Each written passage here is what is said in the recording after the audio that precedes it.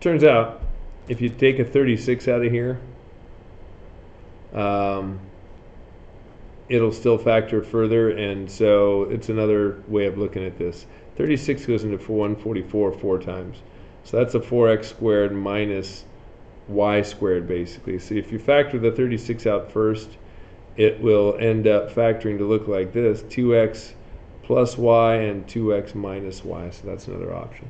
And while we're looking at taking something out, you can take out a 6 here. So that gives you a 6 and then an x squared minus 2x plus 1.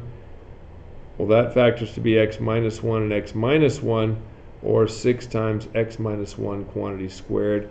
And the last one here, if we can do this, take out your 16. You got your x to the fourth minus 1. Now that factors again.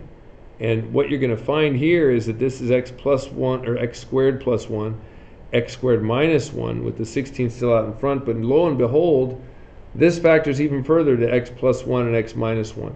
So the fully factored form, the FFF, x squared plus 1, which cannot be factored any further. But then this one that did is an x plus 1 and an x minus 1.